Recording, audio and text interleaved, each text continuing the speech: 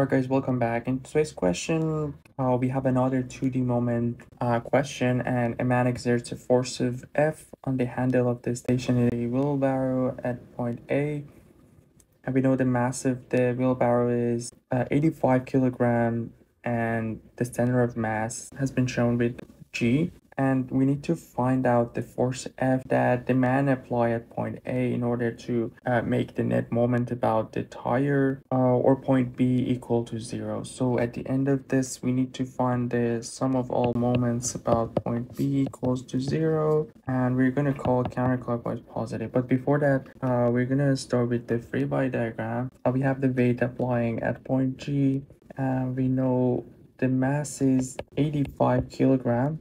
And if we multiply that by the acceleration of gravity, we can find the weight, which is m times g. And let's call this our x and y.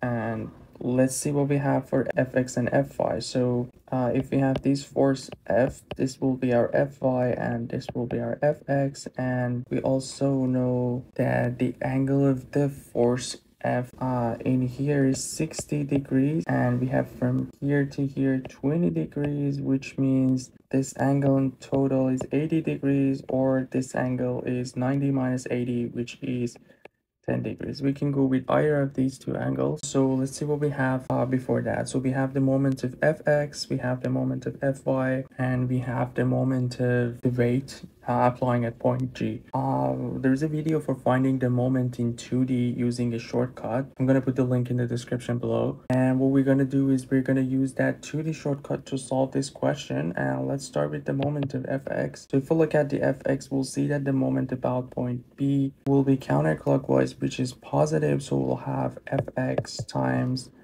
the distance, which will be this distance that I'm showing in here, which is 650.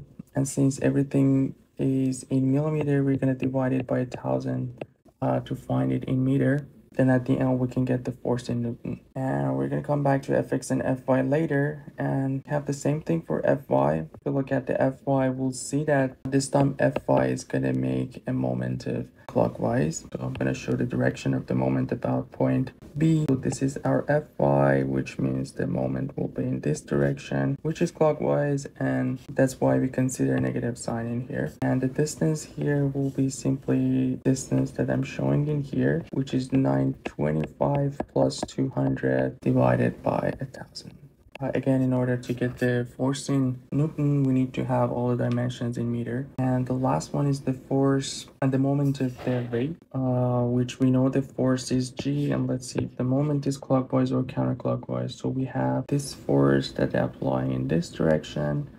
So the moment about point B will be counterclockwise, which means we have a positive moment. And simply for the dimension, we have the 200 millimeter that we have in here, and again we're going to divide it by 1000, get it in meter. This needs to be 0, and that's because the question is asking to have the net moment about the tire contact point B equals 0. Now let's see what we have for Fx and Fy. So what we have in here for F is that we figure out this angle is 80 degrees. So if that's the case, we have 0 equals to Fx. Simply will be F, which is the unknown in this question, times Fx will be the cosine of 80, and it will be times 650 divided by 1000. We have Fy, which will be F sine of 80 divided by 925 plus 200, which is 1125 divided by 1000.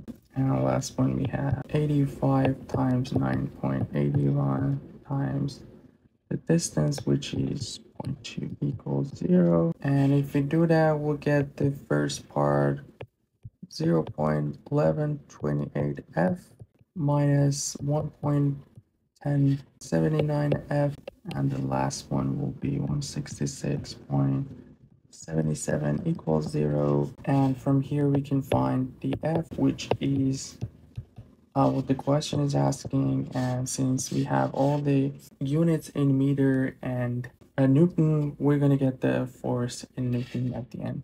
So this would be the final answer for this question. See you guys next time.